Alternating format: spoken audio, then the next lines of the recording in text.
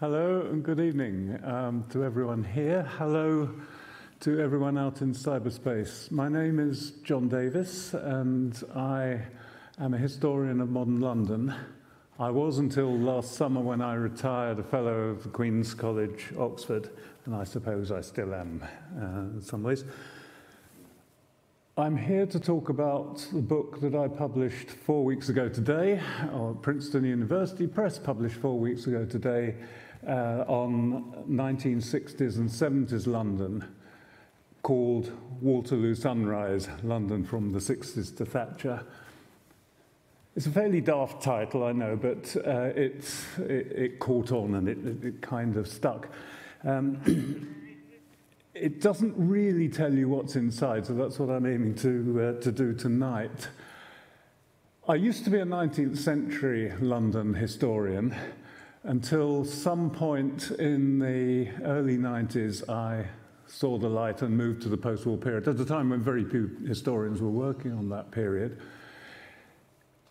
The light that I saw, and this is an unlikely story, but I've given various radio interviews in the last couple of weeks about the book, and interviewers repeatedly ask me, why are you doing this? Because this is a question academics never get asked and never ask themselves, why are you doing what you're doing? That's kind of off limits. But I had to think about why I was doing it.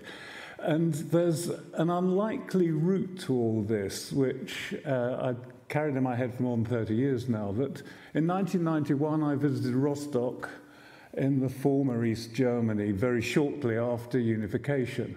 And it was a city which had become kind of frozen in time because of the undynamic nature of the East German regime. And it reminded me overwhelmingly of the London that I'd known as a very young child. I was born in November 1955, so I'm talking really here about the London that the book starts with, circa 1960, which was still a 19th century city pockmarked by war, by the Blitz, and by general deterioration. And Rostock reminded me of that. The London that I just described was a London which had passed during the period that the book covers. The book covers the period in which I grew up in London, but it's not in any sense autobiographical. I think there's just one point in the text at which I invoke my own memory of anything. But it is an attempt to capture that process of change that I became aware of when, in the former East Germany, I began to think about how cities transform themselves or are transformed. I should say that this talk consists entirely of illustrations from the book, which I am talking around.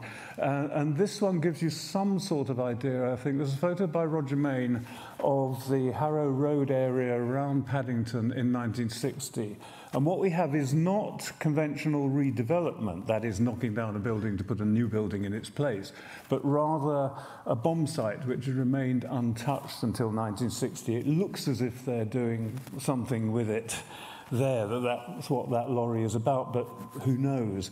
And a lot of the London that I grew up in looked rather like this, that much of the Blitz damage remained unattended to, remained untouched. It was a dirty city, as you can see from this. It was still an industrial city. This is a photo of taken from the south bank of the Thames, looking across to the city, to Queen Hythe on the north bank. It's just to the east of where the Millennium Bridge, the wobbly bridge, is now. If the photographer had panned slightly further left, he would have caught the dome of St. Paul's Cathedral. For the anoraks, the two Wren churches that you can see in the right-hand half of the picture are St. Mary Somerset, the tower, and St. James Garlick Hythe, the spire. But the reason I put it in is to emphasize that this is, if you know that part of the city now, it does not look anything like that. It's a completely commercialized city with modern glass buildings. Here, this is Riverside London, this is Warehouse London, this is still Dock London, actually above the Pool of London, commercial London. And this was what the Thames that I used to be taken up and down in pleasure boats when I was about 5. This is what the Thames looked like, almost up to Westminster. So this is an industrial city with an industrial river. It's still also a dirty city. This is not fog, this is smog. And it's not smog from the famous London smog of 1952. It's smog from the 1962 pollution, which was less serious than the one that everyone knows about in 1952, but still, as you can see, pretty unpleasant. This is not stuff you want to breathe in. So the London that I could just remember as a very young child was an old city, a decrepit city in a number of ways, a dirty city, a polluted city. And yet, in the mid-60s, of course, as everyone of a certain age will know, it suddenly becomes the trendiest place in the world. That's not the trendiest place in the world, sorry, I'll move on to the next. It suddenly becomes the trendiest place in the world. That is the King's Road in 1966. One of the two main focal points, along with Carnaby Street and West Soho, one of the two main focal points of so-called swinging London. The title sort of emanated from an article in Time magazine in April 1966, which drew attention to the emergence of this supposedly young, vibrant London out of from the embers of what had always been regarded as a rather staid and restrained place. And I need, at this point, I think, to say something about the way the book is structured to understand where we go from here. This is an illustration that I've chosen to encapsulate swinging London. That is the theme of the first chapter, but this is not a narrative history. This is a collection of 16 case studies which I've put together over a long period, actually. I'm sort of 20 years or so in the writing this book. A collection of 16 case studies which I've put together in order to provide a perhaps slightly kaleidoscopic image of the city. But from the start, I decided, and I still feel convinced, that it was not possible, it's certainly not something I could do, it was not possible to produce a linear or narrative history of a place as diverse and complex as modern London was. So each of the 16 chapters is freestanding. Each can be read on its own. If anyone is tempted to fork out £30 for it or $22.99 on Amazon, you can feel assured that you don't have to read the whole thing. You can dip into the ones that interest you and ignore the rest. I hope they all interest you. But this was a deliberate choice to try and capture an image of the city by means of a number of self-contained case studies.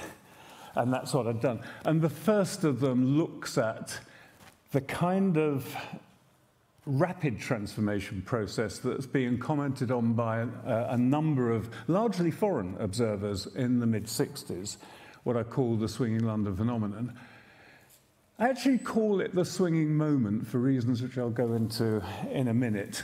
I'm not one of those, a lot of historians will say it never happened or it only happened for a kind of elite group, that what you might call the old school London elite. You can see behind me in David Hearn's splendid picture of the 1967 Queen Charlotte Ball, the people who had been denizens of the London season, the West End aristocracy, just kind of loosen up a bit and instead take to swingingness, take to pop music, take to modern fashions and so on. And that what's known as swinging London was really only a phenomenon of Soho, Chelsea, and some very rich people. I never quite bought into that. It's a product of a certain sort of nihilism that historians practice, and I don't really want to sign up for it. I did live through this. I wasn't part of it. I was too young to be a part of it, but I did live through this period. And I'm aware that something happened. It wasn't just the preserve of the people who are playing out the last few years of the London season here, they might have partied more extravagantly and more relentlessly than others. And of course, it's true that the average Londoner had to eat, sleep, live, work, commute, etc., and couldn't spend all his or her time partying. But something was going on in the cultural scene of the mid-60s, in popular music and in fashion, and I think it does nobody any favours really to try and erase it. The reason I call it the swinging moment is that, and this has implications for really the rest of the volume. The reason I call it the swinging moment is that I think that 66, 67 represents a kind of passing point at which the London economy was transforming rapidly from the old industrial economy I've highlighted into something more service-based. I'll go back to the picture that came a few minutes ago. This is a typing pool in an unidentified city office in the late 1970s, taken by the photographer Homer Sykes. If you wanted to sum up modern London in one word in the mid-60s or throughout the 70s, you would say the office boom. That counts for more really than any of the other features I've described already. It's a process that generates enormous numbers of jobs, mostly for young people working in offices, many of them female, as you can see, but not only women. It puts money into their pockets, and much of that money is blown on fashion and records and swinginess generally. It was real. As I said, I don't like to wish it away, but it was not ephemeral. It was, though, transient.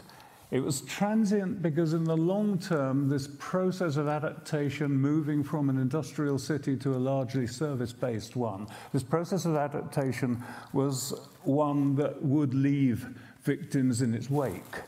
And I'll go on to talk later in this talk a little about who those victims are and what sort of stage of the process London was at by the time I finished. So keep that in your heads for the moment. The idea of a swinging moment rather than a kind of endless swinginess that hit London in the mid-60s, made it the most attractive place particularly to foreign visitors, but also to visitors to the provinces, and also many Londoners themselves who were tasting the West End for the first time in many cases.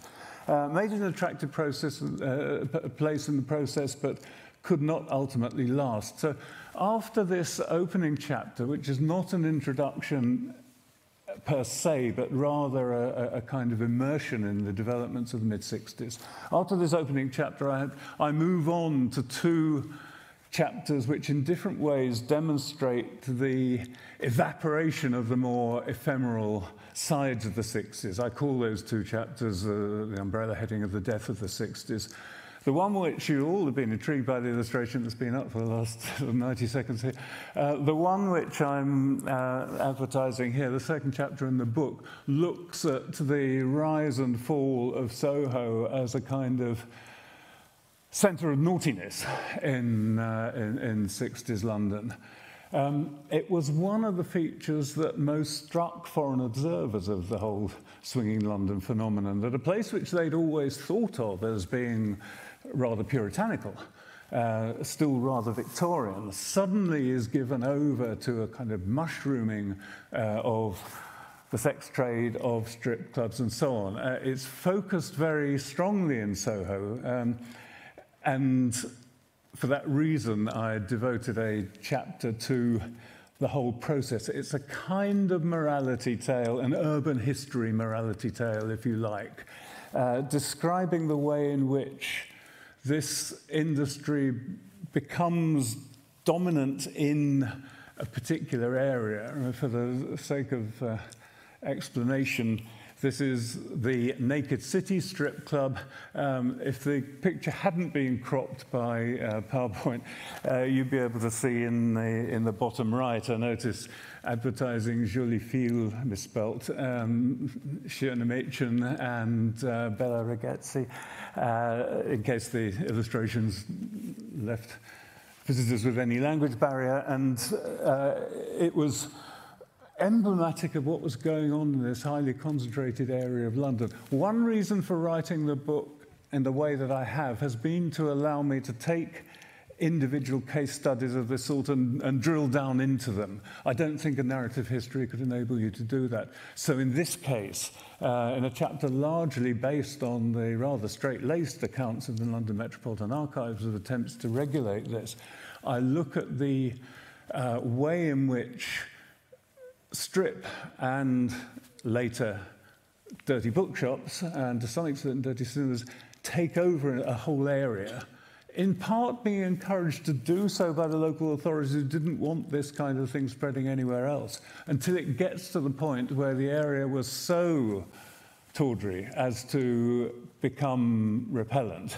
Repellent to those who lived there, and many people did still live there, and ultimately repellent to all but a certain type of tourist, whereupon you have a clean-up, whereupon you have a very rapid about turn in the last 70s, and implicitly a rejection of the sort of what we call permissiveness that was taken to underlie the 60s social revolution.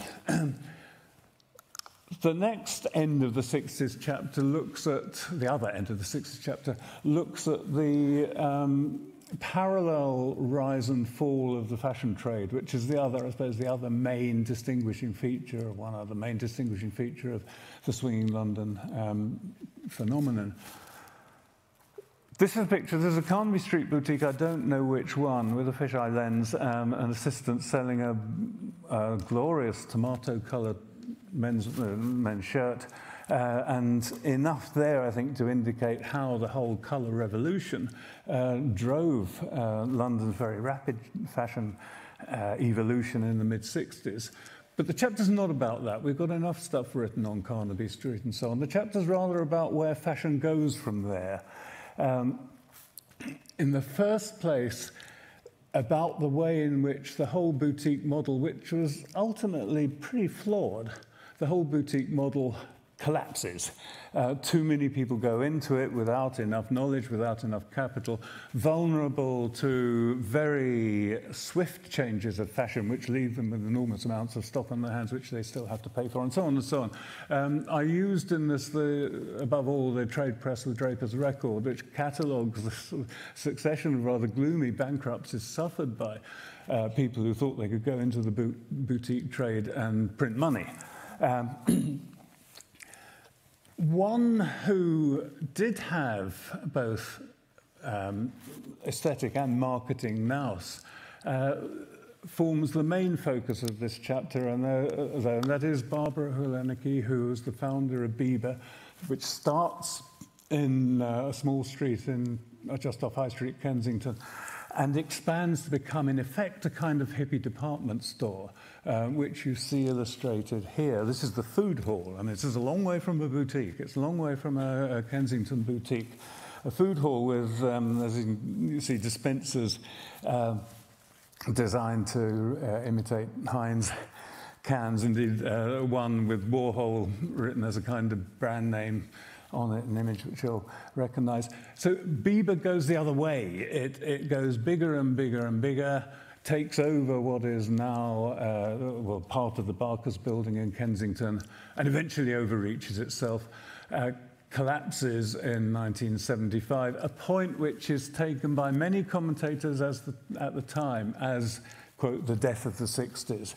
And that's the kind of umbrella label I use for these two case studies. That is all indicative of the way in which a kind of consumerism can explode, collapse, consume itself, if you like. I was more interested, though, and I think of all the chapters I did, this probably one of the two that engrossed me most, in something rather more emblematic of the modern consumer city, which really does get underway in the 1960s in London and does survive the more difficult economic climate of the 70s. That is eating out in the restaurant trade.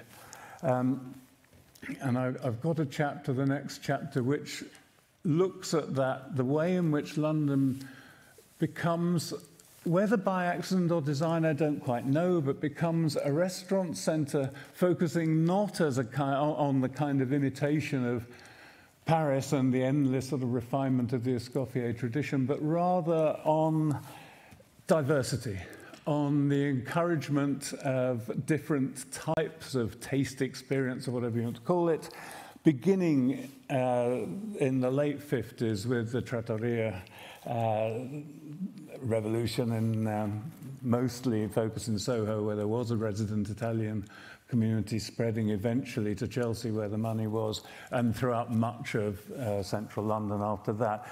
This is a picture of 1960 of the Trattoria del Tello. I think apart from the cigarette vending machine and the advert for BEA, it could almost be a modern photo, but it is from 1960. And it captures the type of experimental eating that was gaining ground in the 50s with a vogue for Italian cuisine, and subsequently for pretty well any other cuisine you like to mention. If you look through guidebooks, even from 1970, if you're prepared to do your research, you can find, Thai and Korean and Japanese and so on. Not very many of them, but you can find them in London. You can find all the different variants of Chinese cuisine. You can find Greek. This is the Venus Kebab House in Charlotte Street in Fitzrovia, which becomes the kind of centre of the Greek restaurant trade, I suppose. Out of interest, in the background you can see Schmidt's German restaurant, which had been there since 1914 or something, survived 2 world wars, was a one-off, and in the background behind that you can see the base of the Post Office Tower.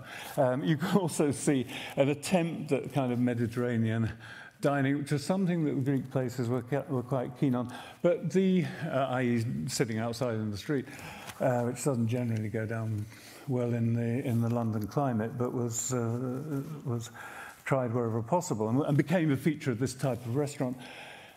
The point of this chapter is to look at what the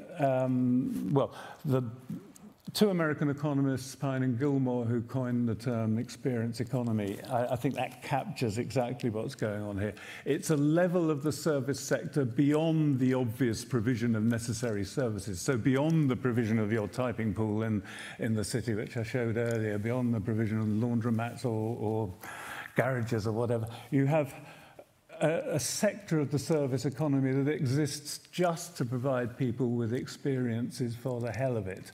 And that is so much more aptly served, I think, by the profusion of different types of ethnic cuisine that we're seeing in London in this period than by a million different French restaurants. But the ultimate consumer durable, as I call it, was the owner-occupied house. And there's a chapter on housing. There has to be a chapter on housing, I think, in any city history. It focuses on the shift towards owner occupation, which takes place in this period.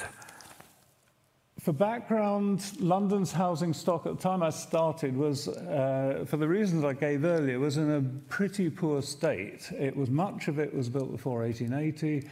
Much of it had been bomb damaged, of course. Much more of it had been damaged by years of rent control between the wars and, again, after the Second World War, which acted as a disincentive for landlords to improve. So it was in a poor way. There were two ways of overhauling it. One, which would have seen the dominant way for much of the 60s, was local authority slum clearance and redevelopment. The other was what I loosely call gentrification. I'll start with this picture of the Samuda estate in Tower Hamlets because I think the photographer John Gay, who took a lot of the pictures in the book, or a lot of his pictures I've used, he's conscious of the possibility of making this kind of architecture look attractive, and I think that's important. We have to remember how, and as one who's been through London photographic collections looking at the condition of areas that were cleared, I know how low some of those areas had sunk. And although we tend now to turn our noses up at this kind of development, for those who moved into it when it was brand new, it was des res. It was state of the art. And that was seen as the dominant approach to the housing crisis, and it was a crisis in the early 60s. At the same time, though, you're seeing what I described as gentrification. Now, I'll dwell on that term a bit. This photograph shows the actress Susanna York decorating her newly acquired home in Seaton Street in Chelsea in 1960. That street becomes the focus of a kind of battle, a publicity battle, between what we'd have to call gentrifying residents who had moved into some very beautiful early 19th century cottages, or larger, I think they're three-storey in fact, which were then to be cleared by the London County Council for the World's End estate at the end of the King's Road in Chelsea. So you can see the sort of elbow grease she's putting into it, sweat equity as the geographers call it. This and the other houses in the street, one of them occupied by Robin Maugham, brother of Somerset Maugham and a writer in his own right, these places become the kind of focus of a kind of public-private battle between municipalities and what are loosely called gentrifiers, and I'm sure, as you'll gather, I'm cautious about using the term. In this case, the gentrifiers lost, but steadily over the period I'm describing, the 60s and 70s, local authorities retreat from this sort of battle, or try to avoid picking the fight in the first place. B, increasingly, the money for public social housing is just not there. And central government is becoming more and more reluctant to provide it in London because of the cost of land, because of the cost of building labour, and so on. So that by the mid-60s, before Thatcher, before Right to Buy, and any of those conscious policy initiatives designed to tilt the balance, you're getting de facto encouragement towards private ownership.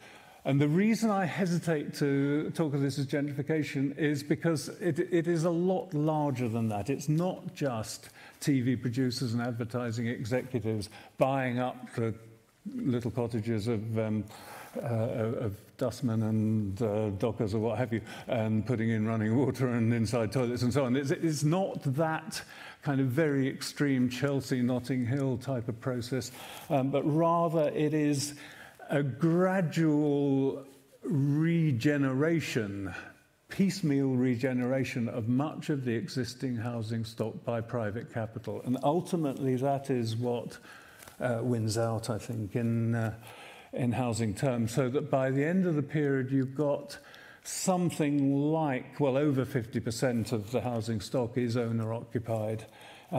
Somewhere around a third is social housing, and the rest is a rapidly dwindling private rental sector, who are the real victims of this process.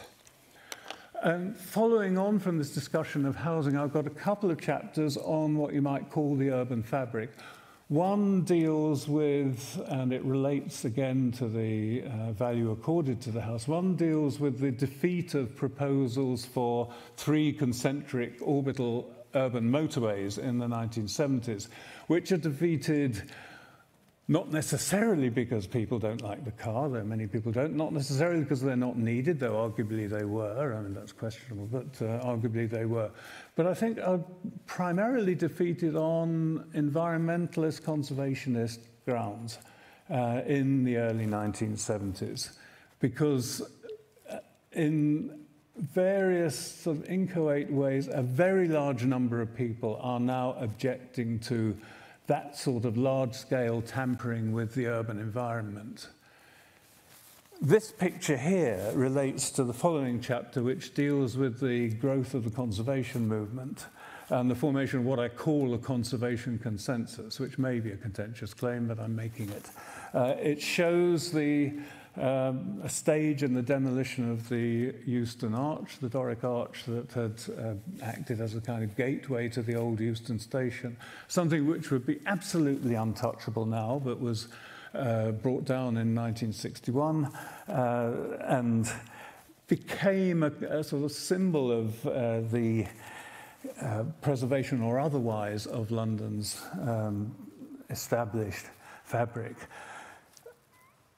It was, I mean, I still regard this as a tragedy. I think I mean,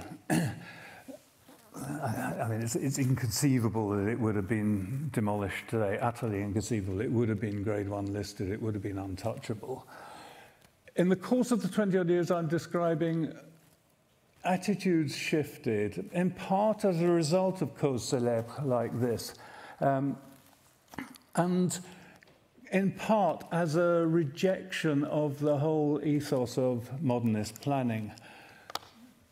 I've often asked myself, without being able to answer, what if the people who sought to redevelop London in the 60s had an aesthetic comparable to that of Baron Haussmann and the developers of Paris in the 1850s and 60s? What, in other words, if we had actually liked the end product, if the public had liked the end product more than they did? This picture shows the second of 3 proposals for the redevelopment of Piccadilly Circus, right at the heart of the capital. There's a lot that you could say about this, and I will be brief, but it embodies, above all, planning principles ahead of any visible aesthetic ones that I can identify. The most important planning principle here is the vogue for the separation of pedestrians and traffic. You can see, if you look at the bottom right-hand corner, a road going under the proposed new piazza with Eros sitting on top of the piazza, with a bus on that road. All of this reflecting what had become a kind of dominant urban ethos, that cities should be reconstructed to separate pedestrians and traffic physically in order to enhance the flow of traffic and reduce the danger and discomfort to pedestrians. That's the idea. The designer of this, Sir William Holford, I think, like many people who are essentially trained as town planners, had little obvious aesthetic sense. I think this is a real mess. There may be others here, people here who disagree with that, but I think this is a complete jumble, and anything that looks as bad as this in an architectural drawing is going to look a hell of a lot worse if you actually bring it into being. There are 3 case studies within this chapter that I look at: the successive attempts to remodel Piccadilly, the proposals for Whitehall, which have had a very good study in their own right by Shah and Thornton, and the proposals for the remodelling of Covent Garden. None of which happened, all of which swallowed up a large amount of public money and time, even in the planning stage. And all of which helped sharpen and focus a debate over what the city should look like and what in the old city should be retained. At the end of that chapter, I cite a correspondence between Nicholas Pevsner as chairman of the Victorian Society and a man called Anthony Dale at the Ministry of Housing and Local Government over the fate of this building, which is number 33-5 Eastcheap in the City of London, built as a vinegar warehouse in the 1860s by the Victorian architect R.L. Rumieux, in which Pevsner says, in effect, look, this is a bit daft, but it's fun and it should be listed. And Dale says, if we list things like this, we will make a laughingstock of ourselves. This is just not the kind of thing that listing is designed for. A discussion, an exchange which illustrates the difference in value, I think, between a conservationist, and Pevsner was an enthusiast for modernism, of course, but a conservationist, as Pevsner was in part, and somebody still with a rather dated view of listing as a means of protecting gems like St. Paul's Cathedral or whatever, not protecting townscapes. And whereas the, in every way, much more important Euston Arch was demolished, this, which is a modern picture, it's the only modern picture in the book from 2007, this survives to this day. And if you wanted to build a commercial building in the city, you wouldn't make it look like this. You wouldn't adapt an old vinegar warehouse. But that's what happened. And it is effectively ring-fenced now. Now there's a gear shift, and I warned you that the chapters are, this isn't a narrative history. The chapters don't necessarily flow one to the other. And try as I might, I couldn't find an obvious link from chapter 8 to chapter 7 to chapter 8. The next chapter looks at the East End. There is a slight link in that it's still looking at questions of redevelopment. This, for those below a certain age, hadn't realised that Docklands once contained docks. This is the Isle of Dogs, the bulbous southern end of the borough of Tower Hamlets, which was a dockland containing docks, and you can see the docks, the Millwall docks, the East to West India docks in Dockland. North of it is really, I suppose, the main focus of the chapter. That's what docks look like, and this is what dockers looked like in 1965. An old population, as you can see. I mean, in a sense, this could be a Victorian picture, except for the dress. But these are people now who are relatively prosperous. Their jobs are protected by the dock labour scheme introduced by the Attlee government. And they do an awful lot of half-inching of stuff that comes into the port. So the East End becomes a kind of a sort of illicitly prosperous place in the 1960s. But it is still a very shabby place, a very grimy place, and a place which suffered enormously during the war. So the area to the east of the aerial view to the north of the aerial view that I just showed, becomes the subject of a redevelopment proposal well before the familiar Docklands redevelopment. That is the largest comprehensive development area, CDA, to be proposed and implemented in Britain, the so-called Stepney Poplar development area. Which is an attempt to modernize the area whilst keeping its essential character, which I think is probably a rather quixotic enterprise, but was nonetheless what was being attempted. That is to provide modern houses for the population instead of slums, to provide new churches, schools, pubs, whatever, as part of a lengthy process of redevelopment. And it is lengthy, and that is the problem. As much as anything else, that is the problem. I love this picture, actually. The publisher's art man didn't, but I love this picture. But whether you like it or not, it does tell a story. This is the Stifford estate in Stepney, which replaced some utterly appalling areas in the Clive Street area of Stepney. 3 17-storey tower blocks completed in, I think, about 1962. This is then either at the moment of completion or just before it. But the point of this picture is to demonstrate that the process of this kind of progressive and well-meaning redevelopment created a kind of wasteland that lasted for decades. And in the meantime, those in the East End who could get out, those who didn't like living in the sort of wasteland you see in the foreground here, did so. And the area leaches population in a very big way. This produces a kind of imbalance which ultimately, I think, makes it more or less ungovernable. You have and this worried the local authorities at the time, you have the most productive elements in the population going off to Romford or Basildon or wherever. And only those who couldn't move, usually because they were too old or unemployed or what have you, were staying. It becomes a kind of unbalanced area, and attempts to correct that, and Tower Hamlets in particular, and Newham as well, throw enormous amounts of money at social housing in the 60s and 70s. Attempts to correct that ultimately fail for the reason that so much local authority housing was failing in this period that central government was becoming increasingly reluctant to underwrite the bill. The level of the rates, local taxation in Tower Hamlets really goes through the roof, and in the process, the traditional post-war and indeed late 19th century idea of the local authority as an agent for the social modernization of an area goes by the board, becomes unmanageable.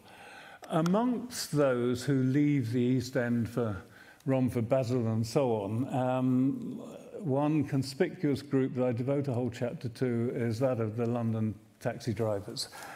This is a slightly off-message illustration of the result of a kind of fracas between taxi drivers and the minicab driver once minicabs were allowed onto the streets of London in the early 60s. But the chapter looks at the evolution of this particular occupational group very rapidly from being a kind of proletarianized and pretty left-wing group, including large numbers of Jewish communists in their ranks in all senses, of course, into something more like small entrepreneurs, self-made men, owner-drivers, moving out to the suburbs, and ultimately, by the late 70s, declaring their support for Mrs. Thatcher, and we have to assume, because they say so, becoming more and more likely to vote Conservative. It's a process in the formation of what we once knew of as Essex men, and indeed the chapter title is The London Cabbie and the Growth of Essex Man, or something like that. And it's an idiosyncratic form of suburbanisation, but one which tells you something about the transformation of the old London working class from that to something very different. The next chapter looks more directly at the outer suburbs and their evolution in the 70s. This is, I thought, comes from the London Metropolitan Archives collage collection. I thought the ultimate suburban photograph. It's got everything. It's got your lawn. It's got, I haven't got garden gnomes. It's got a lawn with topiary. It's got an oddly bucolic garage on the left. It's got half timbering. It's got pebble dash. This is Pinner. This is West End Lane in Pinner in the mid-70s, and London Borough of Harrow in the northwest of London. The focus of this chapter is on the suburban house, the suburban householder, and the increasing determination with which suburbanites sought to protect their homes and their environment from the threats of development, the modernisation of town centres in places like Kingston or Richmond or wherever, and from the threat to individual buildings in their streets, which were not sufficiently distinguished to be listed, but which they still preferred to whatever was likely to replace them. So there is, again, a clear sort of conservationist drive going on here. But on top of that, and what gives it a real political edge, is an increasingly militant opposition both to the socialism that they see as coming out of the Labour-controlled Greater London Council, metropolitan body, in the 1970s, mid-1970s, and to the apparently relentless escalation of local taxation, which produces a succession of grassroots movements in the suburbs aimed at bringing about a change in the system of local taxation. Indeed, I did find in Bromley, in my research in the Bromley archives, somebody actually calling for the introduction of a poll tax, get rid of the property-based rates and produce something which is less clearly aimed at householders. And that development of a sort of sharpening anti-socialist, home-based suburban conservatism is something I think is very significant. Another gear change, 2 chapters on race, important obviously in any account of London. They both focus on the Afro-Caribbean community. The first, which is actually quite hard to illustrate, but the first looks at the reaction to the famous, notorious Notting Hill race riots in 1958. The formation, which is a kind of defensive reaction on the part of London's white liberals and black organisations themselves to promote friendship, reconciliation councils and so on. And this is really the focus of the chapter, to try and cultivate a kind, what I call a race etiquette. The sense which does take root in the 60s, I think, that even if you're going to say something really racist, it should be prefaced by, well, yeah, I'm not racist, but, or some of my best friends are black people, but, blah, blah, blah, and so on. And this enjoyed a degree of success against the backdrop of American cities going up in flames as a result of racial conflict. This produced a degree of success in containing potential racial tensions, at least until 1968, when a lot goes wrong, including Enoch Powell's celebrated so-called Rivers of Blood speech. The second of the 2 chapters looks at the way in which this sort of delicate consensus collapses as a result of, on the one hand, the deepening problems in the London economy, on the other hand, the emergence of a black generation which is either born in Britain or raised in Britain from a very young age. This photograph is a wonderful picture from Colin Jones's wonderful photo essay for the Sunday Times in 1973. Shows 2 black youths who lived in the hostel called Harambee, which Jones made the focus of his study. One of a number of hostels set up as sort of self-help agencies by the black community for young blacks who had, in most cases, been alienated from their parents, part of the result of their failure to get jobs and so on, finding themselves on the streets. On the streets, of course, they encounter the Metropolitan Police, who are generally not well disposed towards them, generally inclined to be suspicious of their motives, to assume that they're dealing in drugs or whatever. And this produced a level of friction between the Met and a largely British-born young black community who are encountering both severe prejudice and a very difficult employment situation by the mid-70s.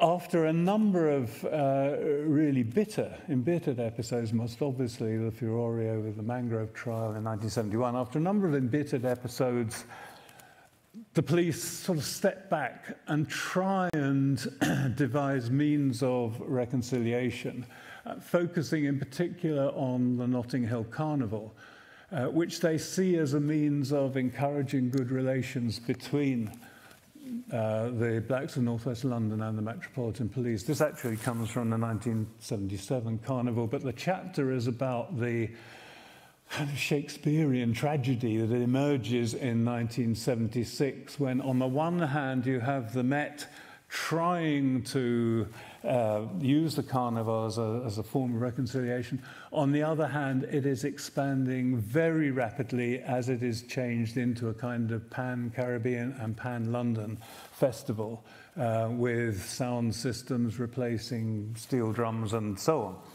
on.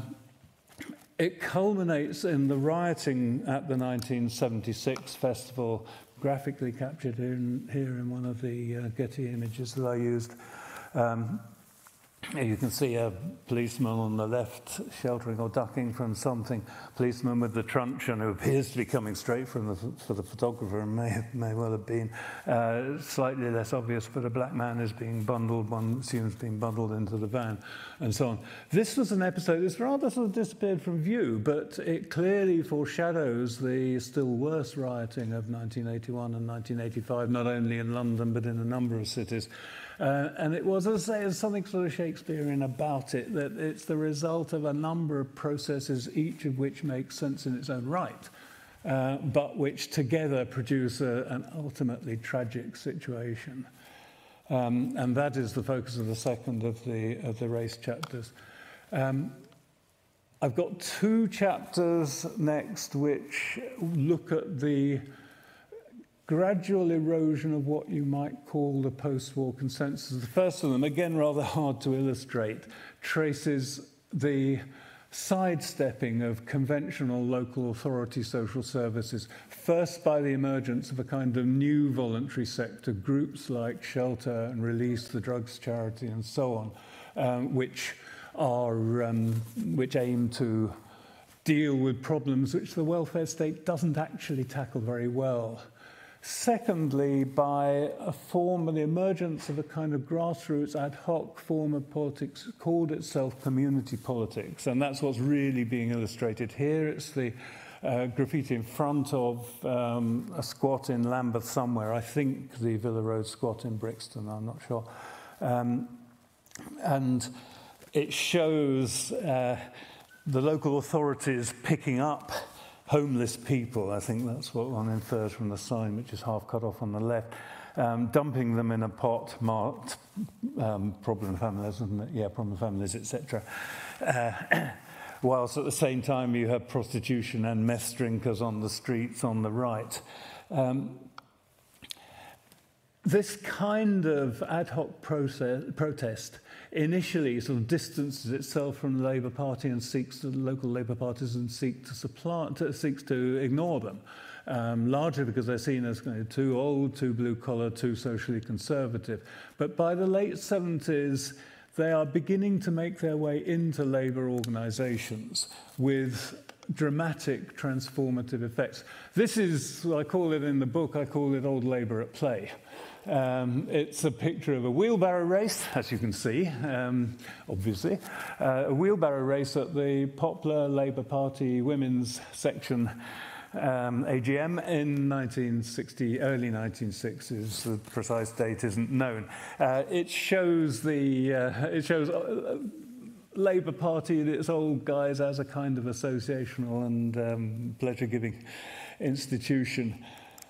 By the end of the 70s, you've got this. This is Reg Prentice, former minister in the Wilson-Callaghan governments, who comes under fire from his own local party association in Newham North East, and this is the meeting at which he is deselected, at least not adopted as candidate for the next election, which would take place in 1979. He subsequently defects to the Conservative Party.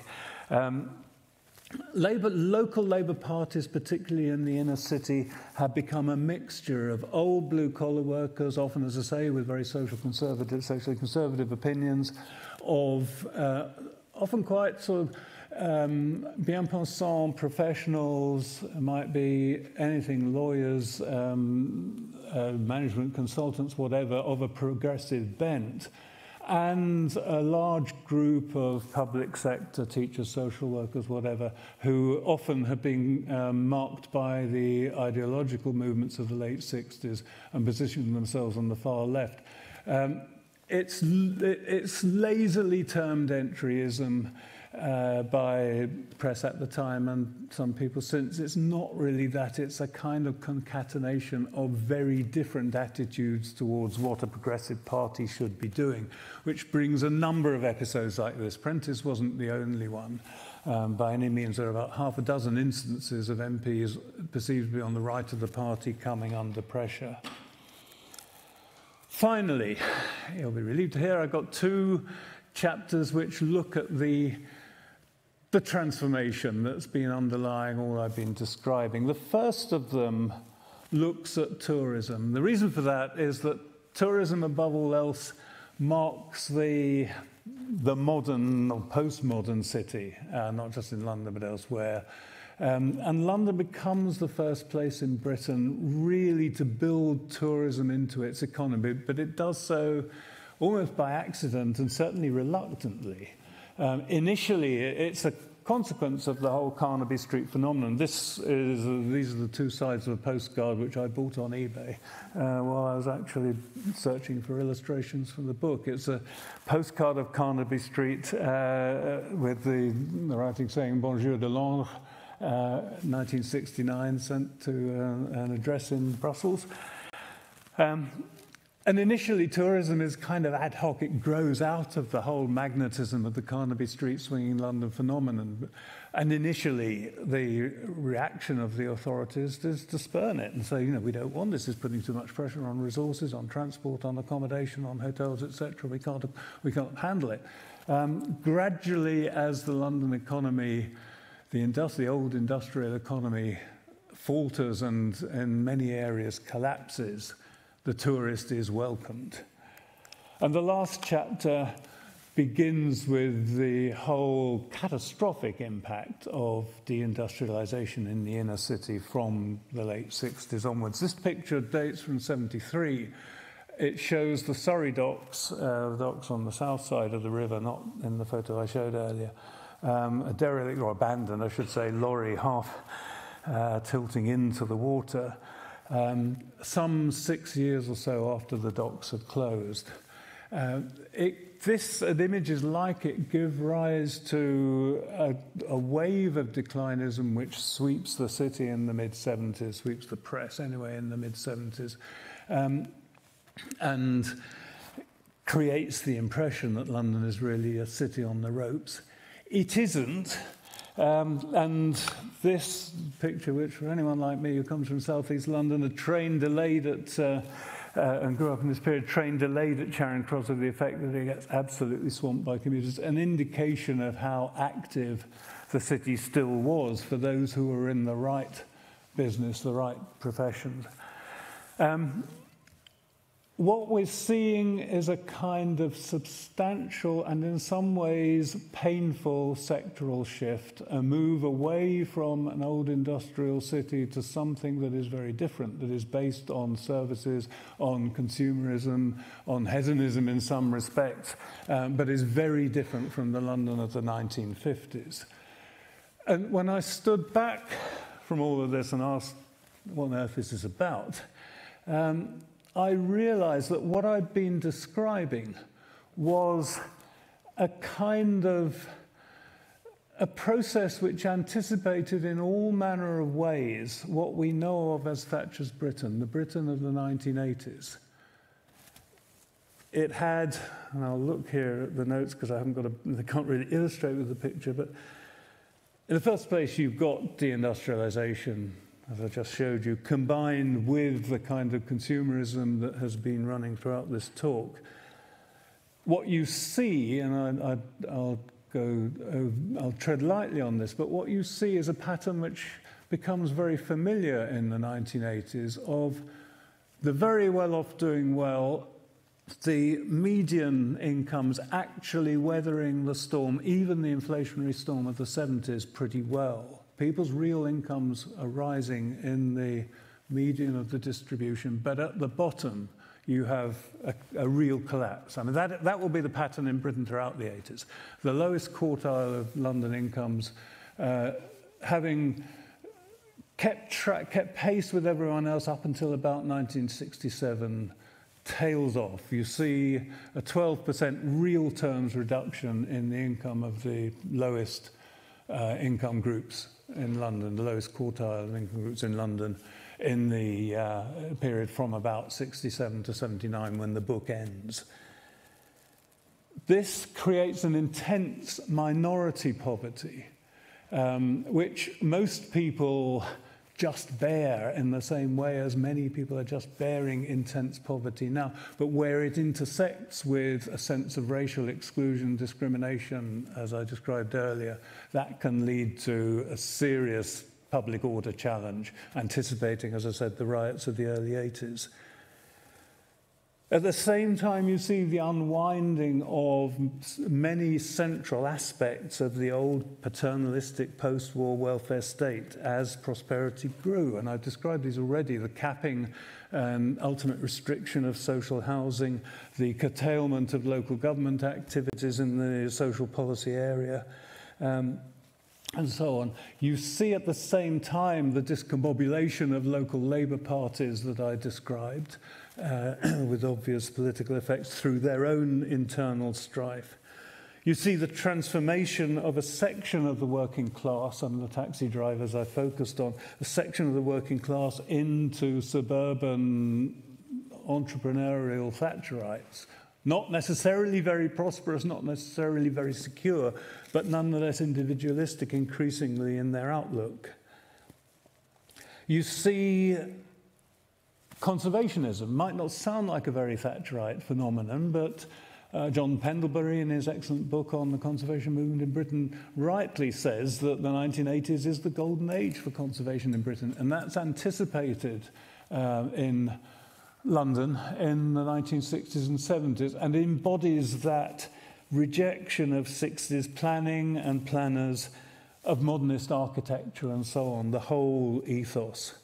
And you even see a number of small but significant pointers to the 1980s, that the abolition of the Greater London Council is first mooted following the failure of their motorway schemes in 1973. And as I suggested earlier, you have an attack on the rates, the local taxation system, and even I came across one proposal for a poll tax. So all of this is actually very evocative of what will happen to Britain as a whole in the 1980s, but Margaret Thatcher had nothing to do with it. She wasn't responsible for the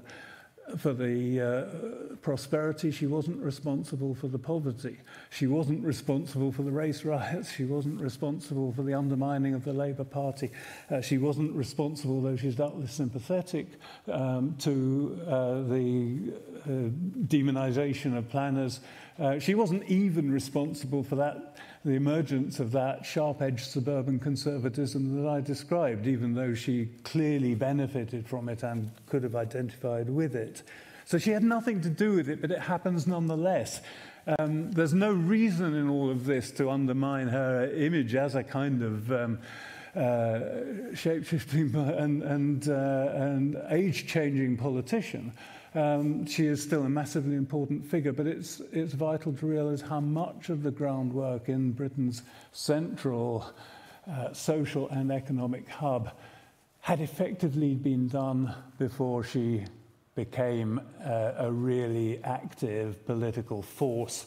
And the last sentence of the book, in the last sentence of the book, I say that it was necessary for the ancien regime to crumble before there could be a revolution. And by that I mean that the old post-war certainties collapsed before an identifiable individual in Margaret Thatcher came to pull them down.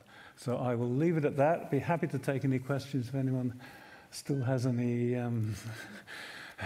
energy to ask them.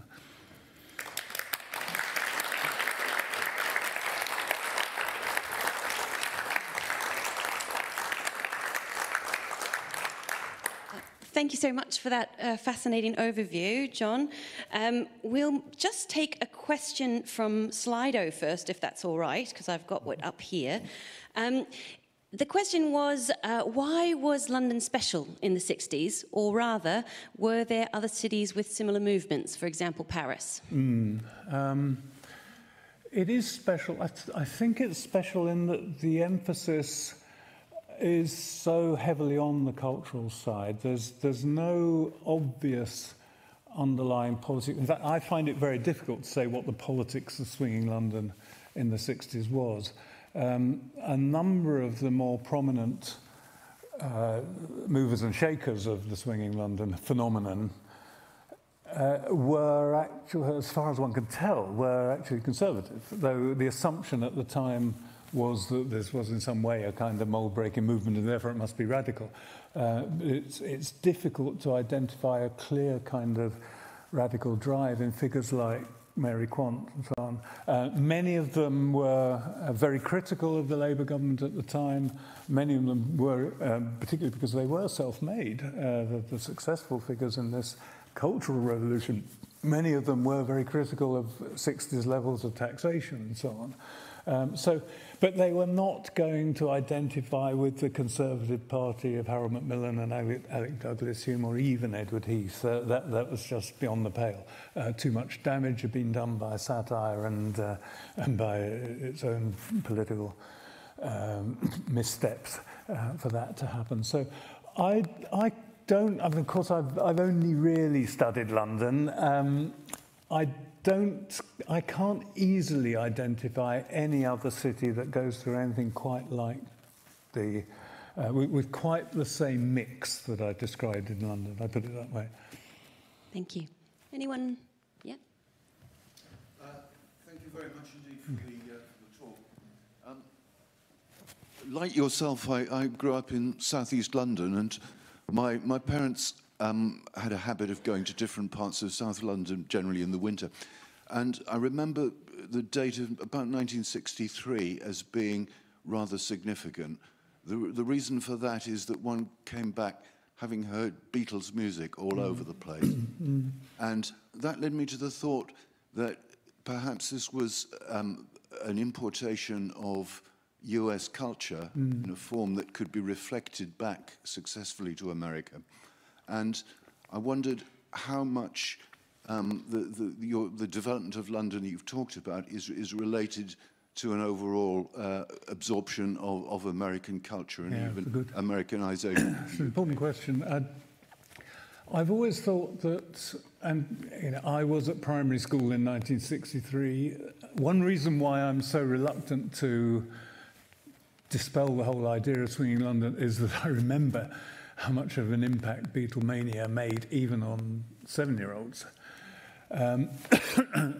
What I'd always say about that phenomenon is that, yes, they were all, the Beatles, the Stones, etc., were all directly influenced by the US, but what they did with the music produced something that could then be exported back, and of course was, that if they'd just been imitators, then the Beatles wouldn't have had the same impact as they did when they went on their 1964 American tour, which was phenomenal. And I did. It was a kind of jeu d'esprit and only a sideline, but about 10 years ago now I wrote something about the impact of British beat music in continental Europe, which produced a kind of slavish imitation. I mean, what were in effect tribute bands emerging in France, Germany, the Scandinavian countries, and the Netherlands, and so on, singing English songs, even though they, in most cases, couldn't actually speak or necessarily even understand English. So, and you're not getting that in the US. You're getting a more symbiotic sort of cultural exchange going on there. There's no doubt that Britain remains very open to American music throughout the period. But equally, I think there's no doubt that what is coming over from the States after about 65 has itself been influenced by what was done in Britain. And I think this is an important question. I sort of wrestled with this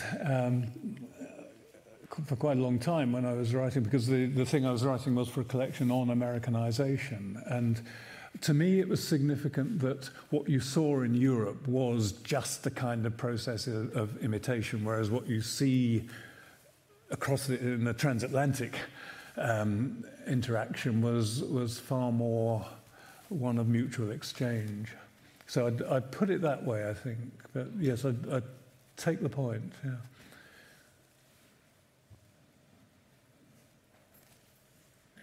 Thank you very much. Fascinating talk, and I can't wait to read the book, if only to see the amazing collection of illustrations. Yes, assembled. Well, there are 70 in all, and there are only 33 in this. I mean, really wonderfully chosen. One of the earliest illustrations was of the office scene with the secretaries all clustered together, and of course underlying that was the huge property boom that resulted in the need for service sector office accommodation, which transformed the urban landscape and also made certain individuals extremely rich. Yes. I wondered if, I know you've got a very broad canvas, I wonder if you touch on that. And also, I was thinking perhaps of one of the symbols of that, of course, was Centre Point, which became empty for years and became a sort of, a sort of symbol of profligate kind of property development, which had gone mad.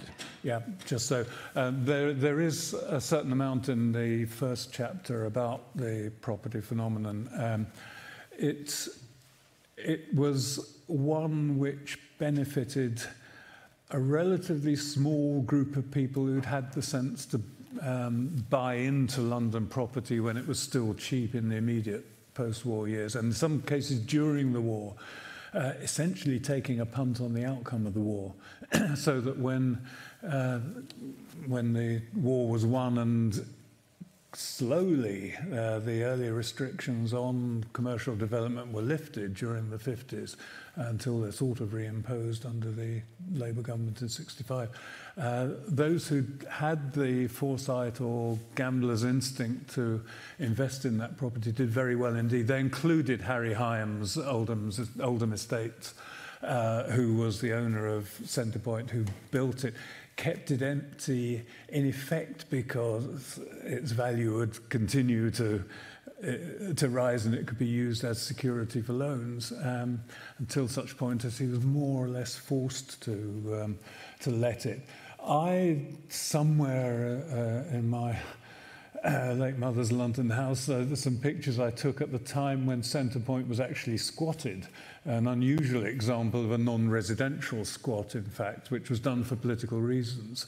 In about 1973, I think at the height of the speculative bubble. It's a background, it's a context to the conservation battles that I described, that up until the property bubble burst in the winter of 73-4, there was a strong underlying threat to the existing urban fabric, or whatever you want to call it, coming from the sheer commercial rewards to be gained from redevelopment, even if redevelopment left those buildings empty, as in the case of Centre Point.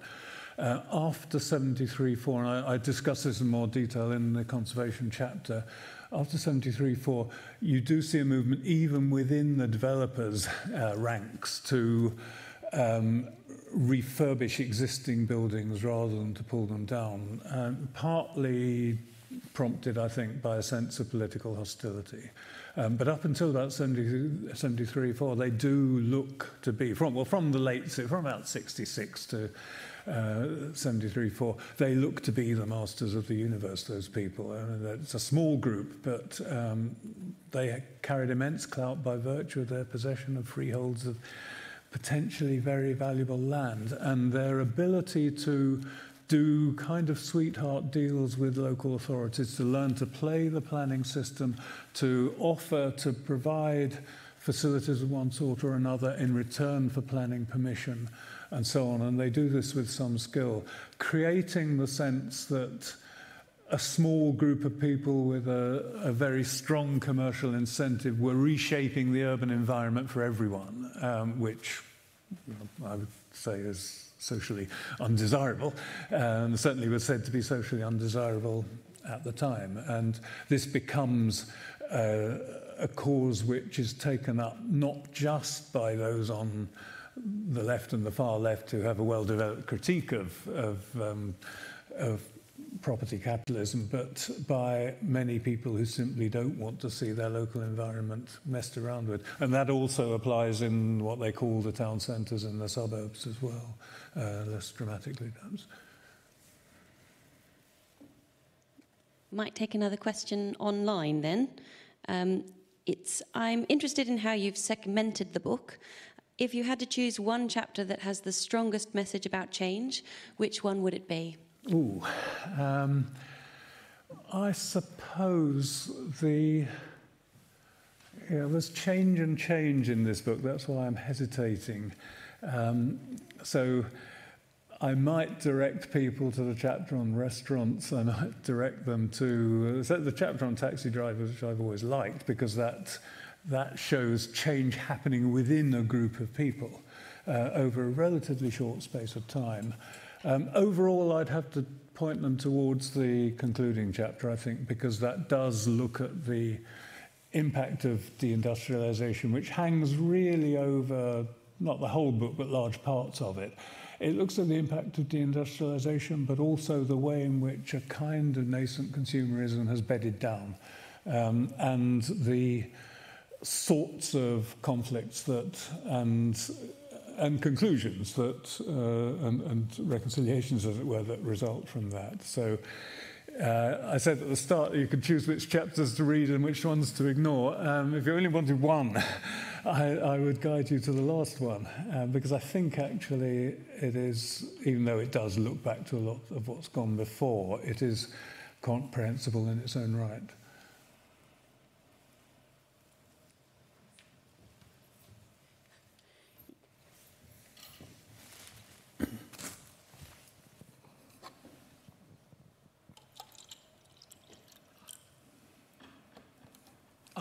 When you come to prepare the second edition of this book, and I do hope there is one, it just sounds absolutely fabulous, would you consider doing a chapter on the music scene on its own?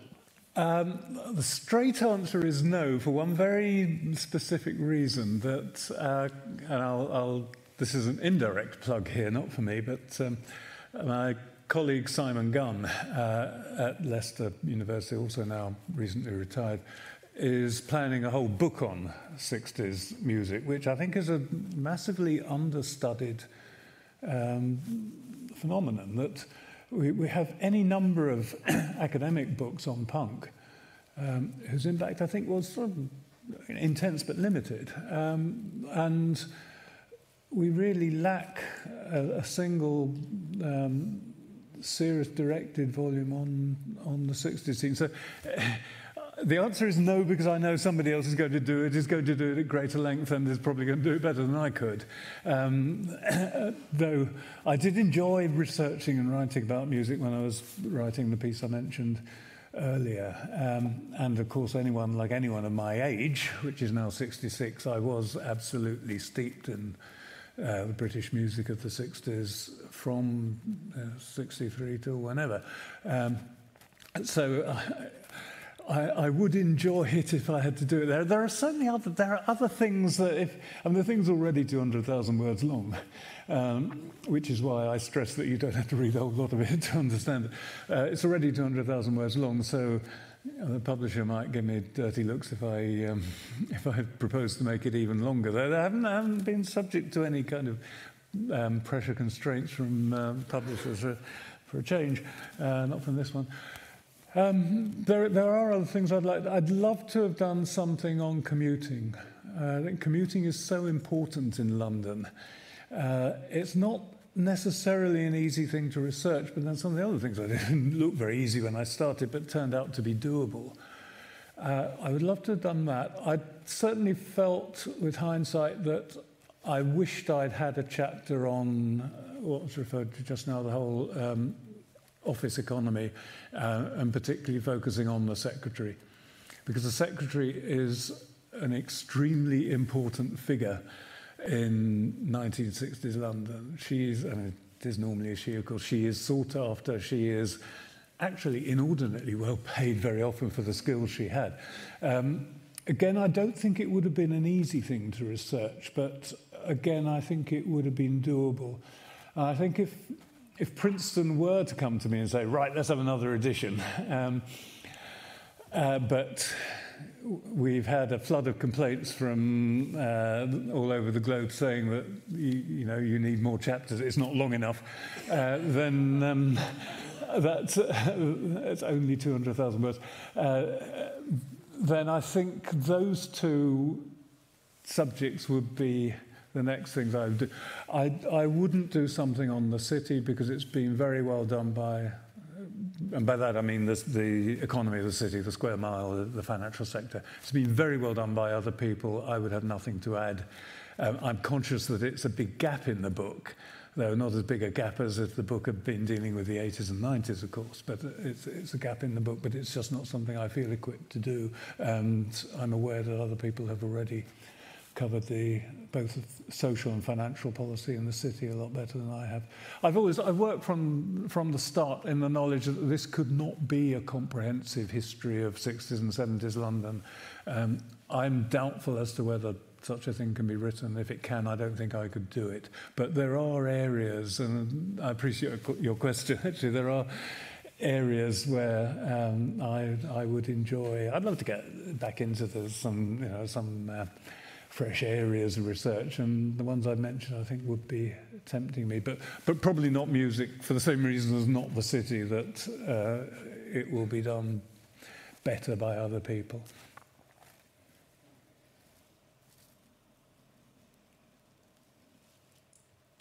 Well, if that's the last question, I have no more from online either.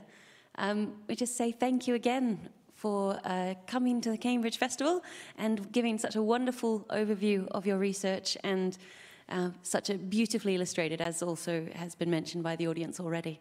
So if you just give another round of applause.